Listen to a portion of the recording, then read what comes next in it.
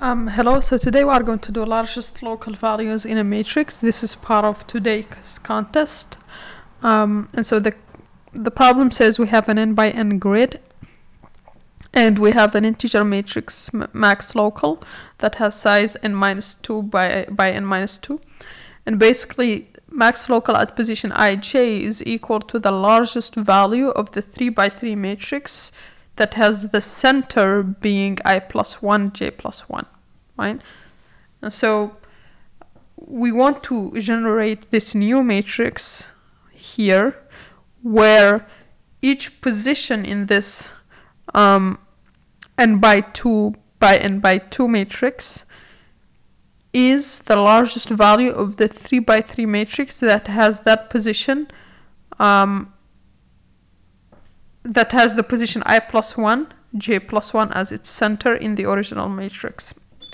So the wording of it is a little bit messy, but what we need to do is exactly just translate what the problem says into code pretty much.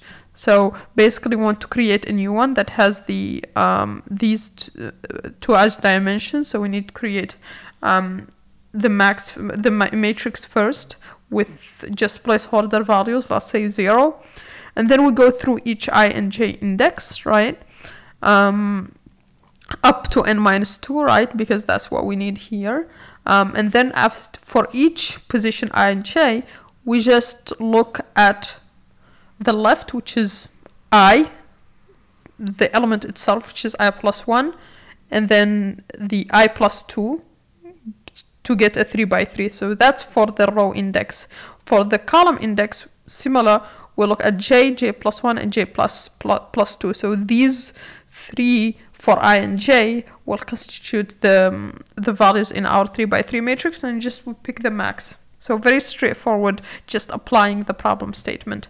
So let's code it up and make sure it passes test cases. So what we need is our result matrix, right? So that one is going to be just, we do exactly as the problem says, which is that we need to initialize it to n minus 2. So it needs to be n minus 2 values, n minus 2 rows and n minus 2 columns. So that's what we are doing here. Okay, but what is n? N is just the length of the grid. I'll just rename this m to be easy to write. So it's the length.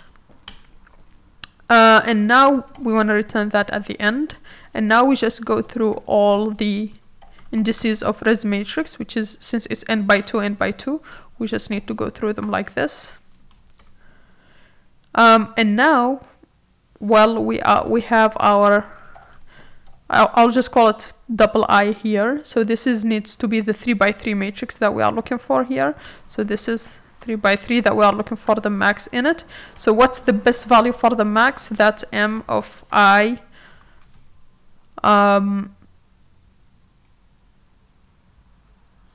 plus 1, j plus 1, right? That's an element in it. And so here the values are I to I plus 3. And for j, let's call it double j as well, it's just j to j plus 3. So j plus 1, j plus 2. And then for the best, it's just the max, right? So we just take the max of that and the element at this position, right? And then at the end, what we assign to ij is going to be best, right? Okay, so I plus 1, j plus 1 is the center. Yeah. You could also initialize it to ij, it doesn't really matter, that should also work.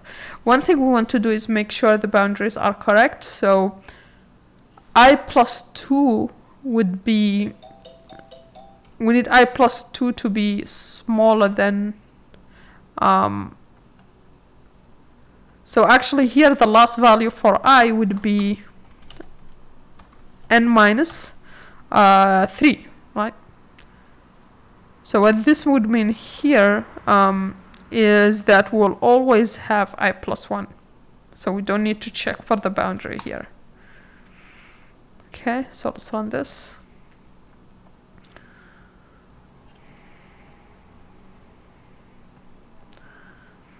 Let's submit. and that passes test cases. Yeah, so pretty straightforward. In terms of time complexity, this is O of n here, O of n here, and then these two are 3, O of 3, right? So you can say 3 by 3, 9, n squared, so overall it should be just n squared. Time, and then in terms of space, O of n by n as well, so O of n squared space for this result matrix. Yeah, so that's pretty much it. Please like and subscribe, and see you on the next one. Bye.